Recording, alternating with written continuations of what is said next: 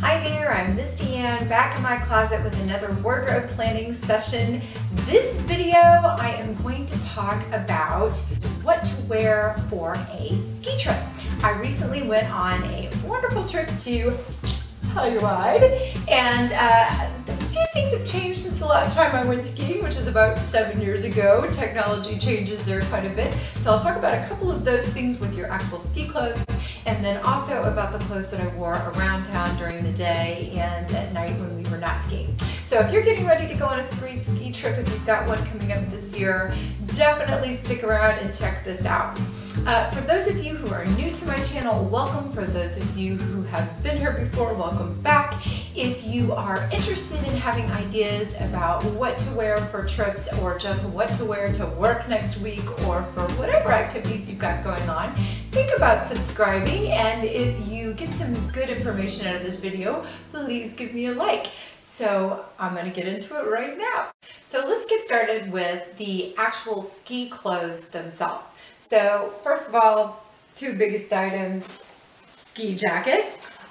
I love my ski jacket. I got this I think about 8 years ago, and it's very comfortable. The brand is Nils, N-I-L-S, which I don't really know a whole lot about ski brands, but I can tell you this one's great. It's got a great pocket right on the inside. Us ladies don't often have pockets on the inside of our jackets, but I find with skiing this was really convenient for being able to get to things quickly on the lift, etc. And then it also has the two nice deep pockets on the front. That was one thing that was nice about having a little bit longer ski jacket, was I could have a little bit deeper pocket on the side going down and still kind of have a nice sleek look. So this one also has a nice little fur-lined hood, and you can take the fur off if you don't want it. But I find these are great for when you take your helmet off, if you like stop for lunch somewhere. This is kind of nice to have this, especially if it's snowing, just to keep that off of you. So that is my jacket that I took with me. I also have an older jacket that I had gotten some years before that. This is a great jacket too. Let's see, 1ILL, I guess is the brand. This one is a little bit bulkier. I will tell you, both of them kept me very warm. This one has a little bit more in the way of gadgets. It also had like kind of an inside pocket, although it didn't have a zipper on it. And then also had a little glasses or goggles wipe attached to it, which I think is probably pretty handy. And then you could also remove the lining from this one if you're spring skiing and you don't need quite as much protection, so that's nice. And then it does also have the inside pocket that does have the zipper. And then it also had outside pockets, but because it's a little bit shorter jacket, not quite as deep. Now, this one, now let's see, on this side we had a little bit deeper one with the zipper one on top. You can start getting a little bit bulky if you put too much stuff in all these pockets, but there's definitely things I like to carry. Like, I did like to carry a pair of regular sunglasses for when we did stop for lunch on the mountain. I did like to carry a just a very small wallet, and that's something that's good to have in one of these zippered pouches. Definitely good to have a little ski cap that you can, again, I always ski with the ski helmet. I'm not even positive if that's required anymore or not, but I've taken enough falls and hit my head that I'm really glad that I have it on. It's also kind of nice for the warmth. But again, if you stop for lunch on the mountain, it's nice to take that thing off and have just like a little bit of little hat or something to put on your head. Your hair's all messed up and you might be still kind of cold. So I just carry these little thin knit hats and just put those in one of the pockets. Also, if you wear an inner glove, so with my thick gloves, and I'll show these in a minute, I also like to wear like a little thin lined glove underneath. So again, these are great for the skiing, but then these are nice for when I stop off and if I'm going to have like a cup of cider or something outside. That way my hands aren't completely exposed, but I'm not in these big bulky gloves. So these are nice to be able to put in your pockets too.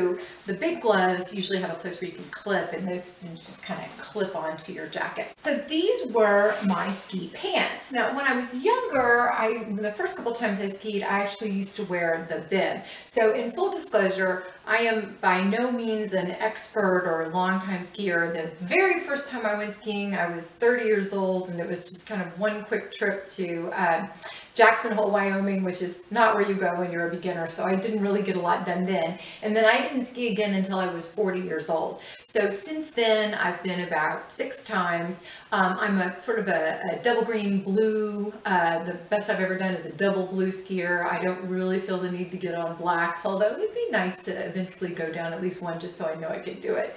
But anyway, so that's just to kind of give you an idea of where I am. I really liked it when I switched from the bib to the ski pants. These are nice and warm. The brand is Marker. I got these, it's probably been about 8 or 9 years ago. I'm sure there's probably some better technology now, although I can tell you these kept me pretty, plenty warm. I wore workout leggings under them, and that was fine. They have these nice kind of wide legs, which you can zip and unzip to help you get it over your big ski boot.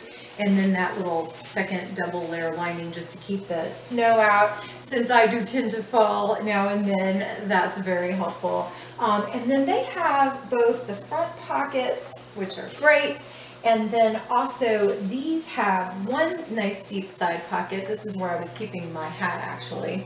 And then they also have these nice little side vents, which come in handy if it starts getting a little bit warmer and you just want to ventilate a little bit. So those were actually pretty convenient, and I didn't even realize I had those until this trip. So anyway, just a nice basic black pair. If I skied all the time, I'd probably invest in some that were a little bit more fun. Also, these are great for the really cold weather skiing, the winter skiing. I think as you start getting more into the spring skiing, they might even be a little bit warm for that, but they were very comfortable. I've worn them a couple times for January, February skiing, and perfect. So one of the things that I learned pretty quickly after I got ready to try on my boots the first day, I do not own my own boots, was that sock technology has definitely changed. So these were the socks that I wore 7 years ago, the last time I skied, and they're actually nice and warm. I ended up wearing them around town, but the guys that rented me my boots suggested that I switch to a much thinner sock for actually skiing. Now I assume I probably could have gotten a much better price on these had I gotten them in advance, either online or in a store. So I will post a link to these. This is Smart Wool, and very nice and thin, but also has like a little bit of compression around the foot.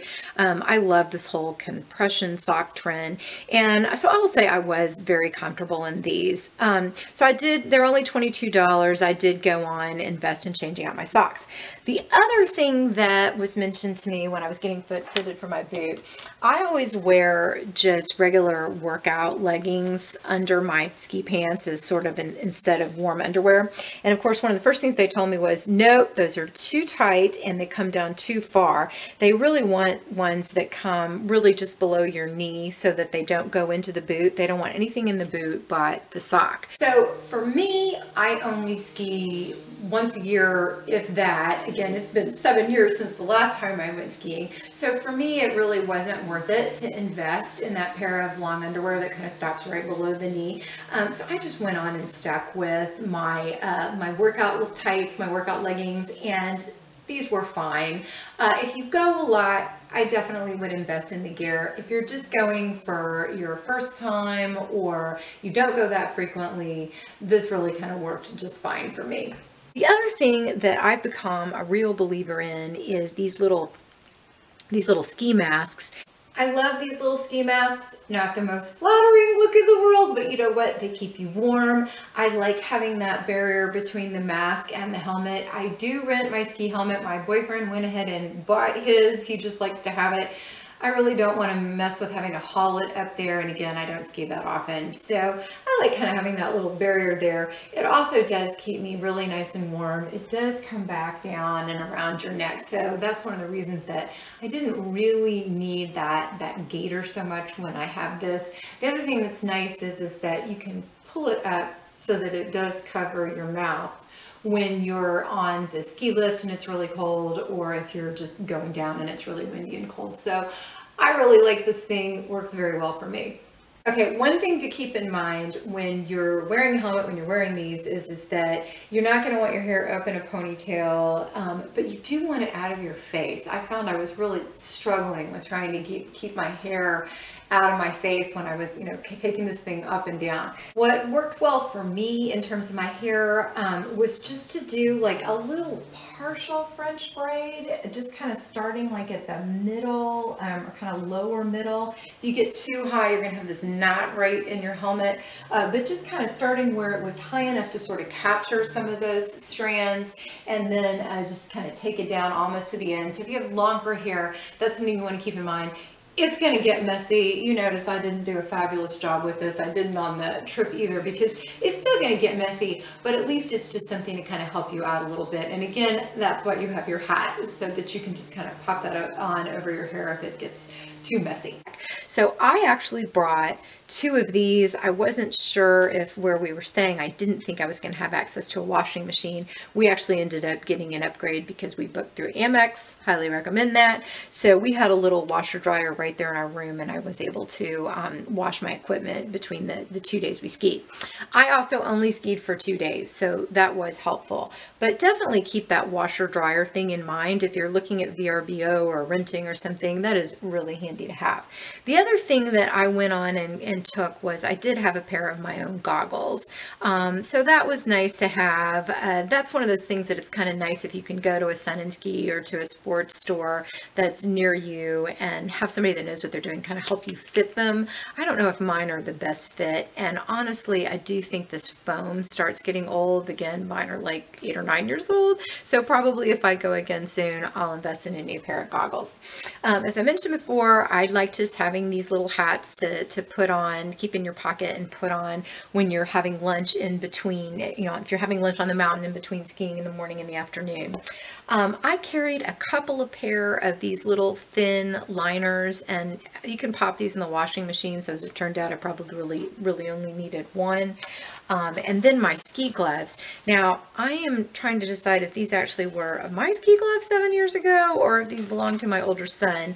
I've got relatively small to medium-sized bones, but I have large hands, so these were, especially with a little liner underneath, these were maybe like a little bit tight. So that's the kind of thing that you want to pay attention to with ski clothes, is going a little bit bigger is always a little bit better, but not too crazy big.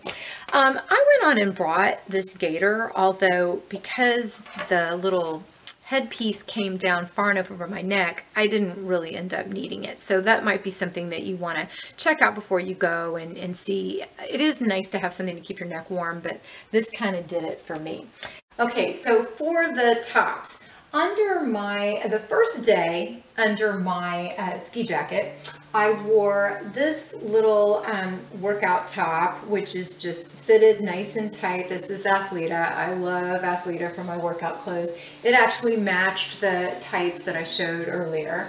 And then over that, I wore this kind of nice thick jumper that I got when I was in Deer Valley many years ago. I love this thing. I've run in this a lot. To be honest with you, I was actually a little too warm. So we had great weather. We were very, very lucky. It was really cold. It was in the 20s and the teens, but it was sunny and it was not snowing on us. So for that weather, this actually with my jacket ended up being a little too much. I think I probably could have just done without this and just done this and been fine. So what I did for day 2 was I went with this just sleeveless Athleta workout top on the very bottom layer, and then this Athleta top that I've had for years. It's nice. It's got like kind of a nice little warm feel on the inside, but it's not as thick as like an actual jumper. One of the things I love about the Athleta tops is when they have this one can just pull into like a mid. It's a little bit older. Some of them, like this other one that I showed you, have an actual thumb hole where you can pull it down all over your on your hand. And that, with this and that, that was fine. I felt perfectly warm with just this one layer kind of covering my torso, this layer covering full length, and then the jacket. What I find with you go to short sleeves is, instead of the sleeveless, is that they sort of start interfering under the long sleeves. So, and really just covering your trunk does a lot to keep you warm. So I found that worked just perfect.